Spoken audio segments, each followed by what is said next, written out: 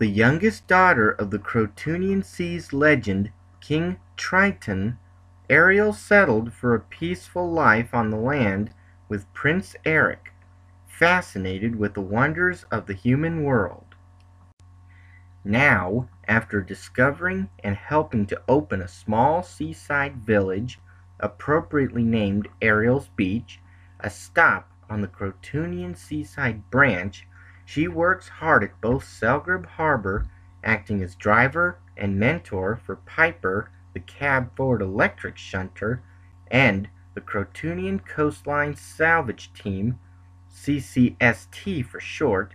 searching abandoned areas and salvaging whatever they can from the coasts of Crotoonia. While Ariel's curiosity, free spirit, mischievousness, and headstrong attitude can land her into trouble, she's one of the most caring people you could ever meet,